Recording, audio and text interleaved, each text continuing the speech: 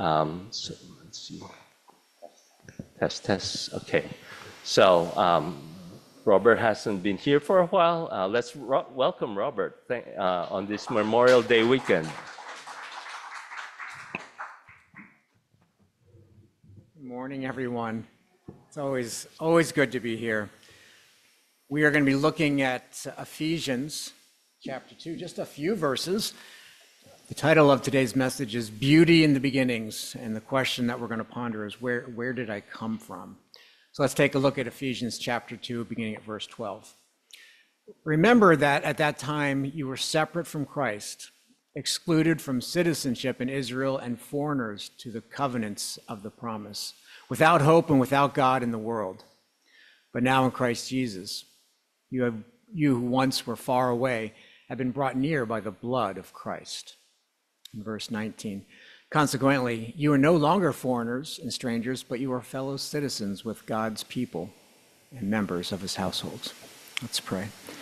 Father God, we love you so much, and we thank you for your holy and precious word that was preserved for us. Thank you for your spirit that dwells in us, that allows us to discern it. Help us this morning, Lord, to see the beauties in the beginning of our creation that came from your hand, that you breathe life into us, Lord, and there's beautiful things for us to behold. May that be true today. In Jesus' name, amen. So as we look at our text from this morning, it's kind of with the end in mind. So I want you to kind of think of that. We were brought near by the blood of Christ. We moved from foreigners and strangers to members of God's household. That's kind of the end in mind. Because there's two important quests, I think, in our life. And those two important quests are to know who you are. It's kind of the title of today's message, Beauty in the Beginnings, to know who you are. But it's also important to know whose you are. To know who you are and to know whose you are. So I'd like to look at God's word as we kind of go on that journey together today. You see, the question we ponder at a very young age, and parents get it from their children pretty quickly, and we kind of dread it. It's something like this: Mommy, Daddy, where did I come from? And on the heels of that is the big question: how are babies made? I'll leave that for you to discuss at home in the privacy of our own homes. But curiosity about where we come from and the beauty in our beginnings begins at a very early age. But as we get older, it's less about the technical process, and it's more about the quest to discover who we are in relation to this world. We know this even by looking at the world and mass media, because Hollywood knows we love this so much. They are constantly making movies and documentaries about the backstory and origins of characters. And we love to watch documentaries about how things are made. And so there's a natural curiosity in discovering the beautiful things about how we came to be and who we really are. I think it's natural that we long to discover that. But one of the mistakes that we often make is we never quite go back far enough. To think about who we are, we might think about our family history. And there's nothing wrong with that, but it's not going back far enough. We might, in this day and age, do a DNA testing, and it gets sent off and data gets back to us, and all of a sudden we're a percentage here, percentage there, a mixture of this and that, and we're like, okay, I've got more data, and I'm starting to discover perhaps who I am. But if you really want to learn the good stuff, the beautiful things in our beginning, we have to go all the way back to the beginning.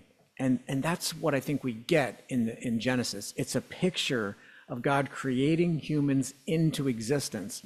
And it's a picture of God creating something very, very precious to him. And I think the imagery to me is like that master woodworker who is getting ready to create something that's in his mind, and it's there. The vision is there, knowing exactly what he wants to make. And then he lays out all the tools, and the display case is already ready, and the workbench is all set up. Everything's ready before he begins to create what's in his mind. And I think the book of Genesis is like that, right? It's like a mother and father getting the nursery ready for the arrival of the baby. everything's painted and the crib is there and the pillows and the mobile is put in place and stencils on the wall, everything's in place. But all of that is kind of just silly fodder, because nothing in that room is special until the child arrives. That's the crown jewel. It's not all that other fluff. What makes that room special is the child. And I think that's the picture we see in the book of Genesis, where we see humans being breathed into existence. God gets everything else in place. There is light, it was good. There was sky, there was moon, there was expanse. And God just keeps saying it was good, it was good, it was good. But it was time for God to create humans. He changed his words. He changed how he responded to that. And we're going to take a look at that at Genesis chapter 1, because instead of just saying, let me make light, he said, let us.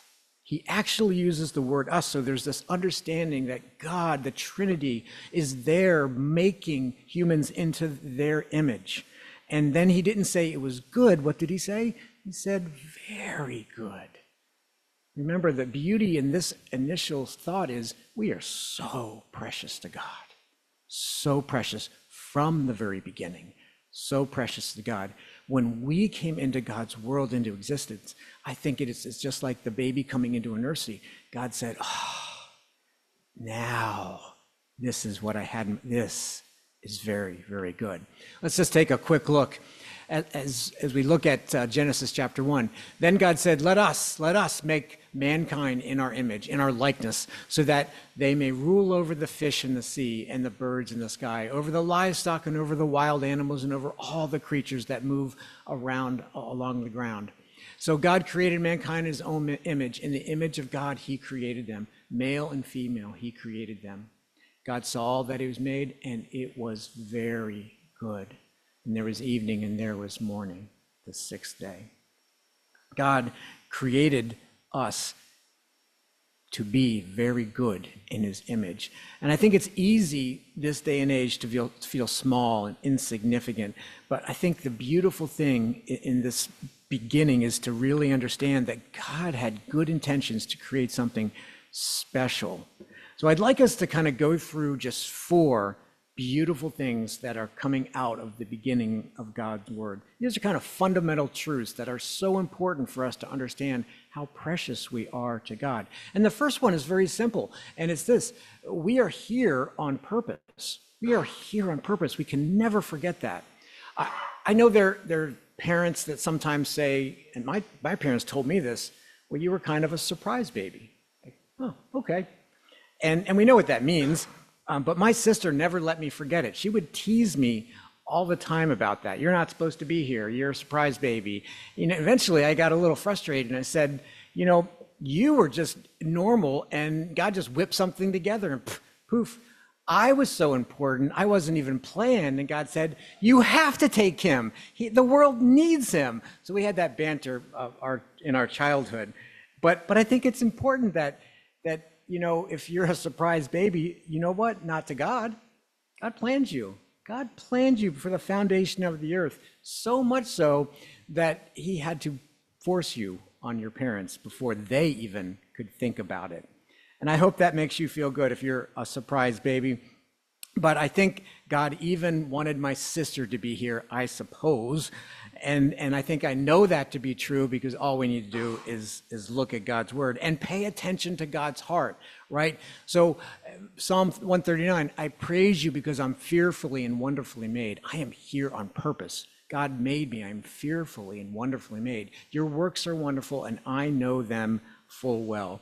We are here because of God's design and God's plan. It is so foundational, but I think sometimes we forget it. We're searching other things in this world, the DNAs, ancestry trees, all this, but we have to go back to the beautiful thing in the beginning that we are not an accident, we are not a mistake, we are not random, we are here on purpose by God's plan and God's design. We can never forget that. So fact number 1 is the beautiful thing in the beginning is you are here on purpose. Fact number 2 is you are known. You're not only here on purpose, but you are known by your creator, by your maker. Matthew chapter 10 and verse 30, a very familiar verse. God even knows the hair on your heads. They are numbered. And that's really, really important. We've all seen little babies born. And I'll be honest, when I was a teenager, I don't know, this is really embarrassing. I kind of didn't realize that babies came out whole. I thought they were still forming. A teenager thinking, oh my gosh, those little fingers are still tiny. They're so tiny. And then the organs are, I just couldn't even, it blew my mind. But God, in his wonderful creation, created every single part of that little tiny baby, every organ, every molecule, every cell, every fingernail. And his word wanted us not to forget that, because he said, I've even counted every hair on your head. Even when you lose your hair, I still know where they are. We are known intimately by our Creator.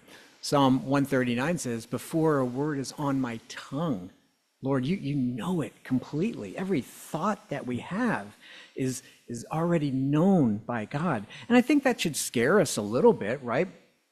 Because the truth of the matter is, God isn't pleased and doesn't approve every detail of our life. He will never tolerate sin. He will never tolerate sin, but he already knows about it. And you know, he still sticks with us. He still doesn't give up on us. And God's words are filled with how much he loves us and won't give up on us, and how much he loves humanity. We know John 3:16, and we know that he loves us and knows us personally, but we know that it's not just the sense that God just loved the world in some ambiguous, pluralistic way. He drills it from this broad sense that God so loved the world, then he drills it down that he gave us his only son, that whoever believes in him shall not perish, but have eternal life. Aren't you glad that God not only loves humanity so much to give Jesus to the world, but that he so much cares for us and knows us and loves us as individuals, that when we come to him one by one to himself, he receives us.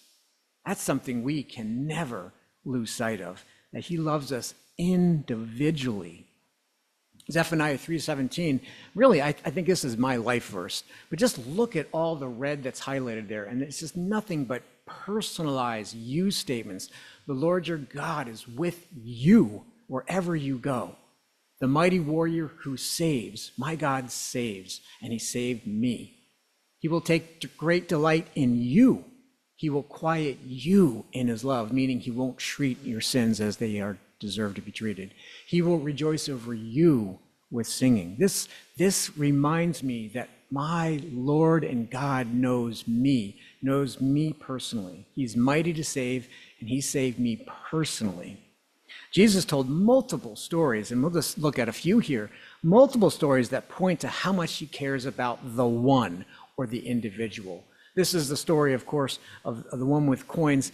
Suppose a woman with 10 silver coins and loses one. Doesn't she light a lamp and sweep the house and search carefully until she's finished it? And when she finds it, she calls her friends and neighbors together and says, "Rejoice with me, I have found my lost coin." In the same way, I tell you, there is rejoicing in the presence of the angels of God over one sinner who repents. I worked at a college for over 20 years. And I loved every minute of it. And I was department chair, and I had many faculty under me. It was a wonderful job.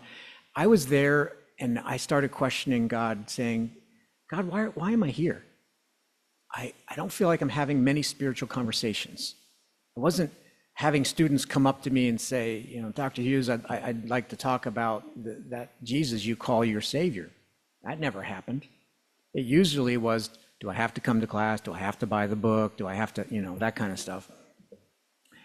And so I was wrestling with God. Why am I at this institution? And then it just hit me one day. What if God called me there for 20 years for one soul? Is it worth it? And I think the answer is yeah, it's worth it. 20 years, one soul. We like to quantify things, and we like to keep saying, well, that's not enough. I'm not as good as somebody else's work or somebody else's ministry. I should be saving more. I wish I could, but if God called me there for one soul, praise God. It was 20 years well spent. So we have to kind of get out of our own head and get back to, what does God see? Well, the heavens of God, the angels rejoice over one. And we should have that sort of focus that God knows us personally and cares about the one, meaning every single person in this room. 2 Peter chapter 3 reads this way: "The Lord is not slow in keeping his promise, as some understand slowness. Instead, he is patient with you, not wanting anyone to perish, but everyone to come to repentance." God knows you personally. He wants you to know him. You're supposed to be here. Remember, Zephaniah 3:17 says he quiets you by his love. He's so patient with us. He holds back, doesn't treat our sins as they should be treated, which means death. He puts that penalty on the back of Jesus because he cares so much about the one. We are known personally by our Lord and God. Fact number 3, God wants you to know and find your place with him. He doesn't want us to aimlessly walk around not knowing who he is or where we belong with him. And I think we've all been in this situation that's on this slide. We've been in a situation where we just don't know if we belong. And some of the obvious ones that probably represent us in this room, I've started many classes and been to many different universities as a new student, and it's scary. Am I going to fit in? Am I going to hit the mark? This is a different, higher level program. I don't know if and you're just scared. And do I belong? And moving into a new residence or moving to a new country, how awkward and scary that is. Will I fit in? Will I be accepted? John Eldredge wrote this wonderful book called Sacred Romance. He wrote another book called Wild at Heart, and that's also good. But this book he wrote called Sacred Romance. And he's got this dialogue in this book that I just love, because I think so many of us can relate to this. He talks about when he was in the 4th grade, and he calls it the torture of 4th grade. And you're waiting in the lines. I doubt they even do this anymore in middle school, but you're waiting in the lines for the 2 people to pick the teams. Remember this? The 2 captains, and they're picking teams. And as the captains went back and forth to pick the teams, it usually went something like this. We had Smitty last time. You take Smitty. We don't want him. Right? The 2 captains. We don't want him this time. He's not a good player. He stinks. He's awful. You take him. We don't want him. Back and forth. And then, John, the author of this book, he said, I wasn't Smitty. I wasn't that bad, but I was never argued over. We want John on our team. He kind of just faded into the woodwork, and nobody ever really wanted him on the team, but he wasn't as bad as Smitty. But it was kind of this hierarchy of how it played out in the 4th grade. So anytime they said, okay, let's pick teams, so many, the Smitties, the Johns, they just, went into a shell, because it was that torture of, I don't belong here. I'm not wanted here. I don't fit in this athletic contest. And if that one we can't relate to, we can maybe relate to this. He goes on and he says, this unspoken hierarchy didn't just take place on the athletic field or in gym class. He said it also took place every single day in cafeteria. You'd get your food from the cafeteria, you get your tray, and now you're looking out into the expanse of all the people. And you're looking for, where do I fit in? Where do I belong? And you walk over to one table and somebody does this is taken. Sorry, Eldridge, the last name of John, this is taken. Find another seat. You got to pick your head up and find something else, and somebody else is saying, no, this is reserved for the soccer team. You can't sit here. And so you just kind of wander back and you sit alone. And he said this kind of took place every single day. And I think the message he's trying to send is, throughout our lives, each one of us, we understand this constant nagging feeling, and these messages are constantly being replayed. Certainly, as he described, the torture of 4th grade. And it's a constant message that, we will never fit in. We will never belong. But then Eldridge writes this next dialogue, and he says, on the other hand, there is this unspeakable joy of when you come into that cafeteria and someone is saving a place for you. And they're not just saving a place for you and quietly, they're saying this, over here, John, over here. John, I got a place for you. They're waving at you, calling you and receiving you. And for that moment, there's this sense of sweet relief and joy that someone noticed you, somebody wants you, and they've created and saved a place for you. And he said, there's the dichotomy of feelings of torture versus the exhilaration of joy and fitting in. Well, as we think about this point, that this beautiful thing about our beginnings, we have to understand that God wants you to know that you are here, you are created because he wants you and me to find our place with him. He wants that so badly. And God is holding that place for us. And guess what? He's just not holding it quietly. He's calling you by name. John, over here, I want you to come and know me through my son. I have a place for you right here. And it's that sweetness that, John, don't worry about it. I already know what you did last summer. It was bad, but it's okay. I'm holding the place for you. Oh, by the way, John, I know the hairs on your head. I know exactly who you are, and I want you to be with me.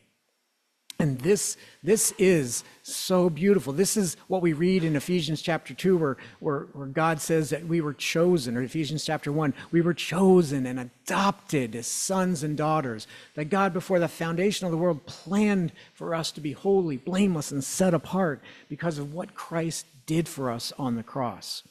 And it's that sweet message that God tells us over and over again, get to know my son and you will know me.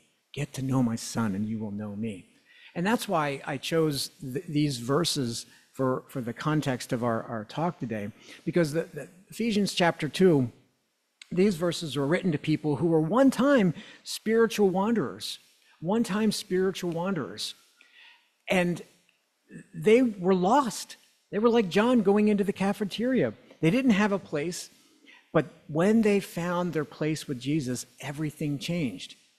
So it says again, remember that at that time you were separated from Christ, excluded from citizenship in Israel, and foreigners to the covenants of the promise, without hope and without God in the world. That sounds like the torture of fourth grade. But now, in Christ Jesus, you who once were far away have been brought near by the blood of Christ. Consequently, you are no longer foreigners and strangers, but you are fellow citizens with God's people and members of his household. I love that it uses brought near by something God did for us, brought near by the blood of Christ.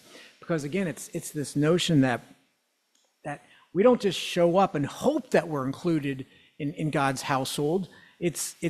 We are invited into God's household by the host of the party who planned it all, designed it all, created it all, has a special place for us with our name on it, for us to be included in his family, adopted into his family. I mean, there is no better feeling than to know that God already has chosen us to be a part of his family. All we need to do is enter through the blood of Christ. So it brings us to our fourth point. And our fourth point is we have to remember the beautiful thing in the beginning of Genesis that holds true to this day is from the very beginning, we were intended to live forever. We talk about, well, death is a part of life. That's how we speak. You know what? That's so false. God never intended death and life to be together. That's not true. We are wrong. Death is not a part of life. Death is a result of sin. And we did that. God's intention was that we would live with him forever and ever and ever. So even in the book of Genesis, it talks about that we are not temporary or insignificant. We are precious. We are precious to God. But sin did mess it up, certainly messed it up for Adam and Eve, and then it messed it up for us, and that we have no way of having eternal life by our own merits, our own deeds, by anything we do. So God made another way, and of course that was through the precious blood of Jesus. And the beautiful thing is that God did this while we were at odds with him, where we were enemies of him. While we were still sinners, Christ died for us. Christ died for us. What a beautiful way for God to say, look, I want to tell you how much I love you. While you were in the folly of this world, in the muck and mire, I had my son die for your sins, that once you believed in him, you would have a place with me, reconciled forever. We are so valuable to God that his desire for us is to be with him for eternity.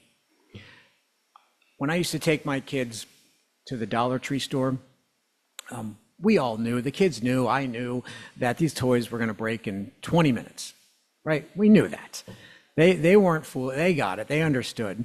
But you know what? It was $1 worth of fun.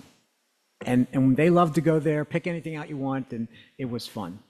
But I want you to consider something. How precious are you to God? Well, consider the price God paid for you. Not $1, right? Not $1's worth of life. It was, you are so precious to me, I'm going to send my son to die for you. That's how precious we are to God. That's how much value we have. I know these things seem so sophomoric. We know every one of these points, but boy, do people in this world need to hear that today. You have value and worth in God's eyes. You have value and worth in God. You were intended to live forever, and there's only one way to do that now. It's through the blood of Jesus. That you are known by somebody. And that's God himself knows you personally. He knows who you were. We know that. He knows the sins that we've committed in the past. He knows who we were before we came to him. He knows who you are, and he knows who you will become. And God loves us, loves you with a zealous, aggressive love, and he wants you to live with him forever. And that was his intention from the very beginning.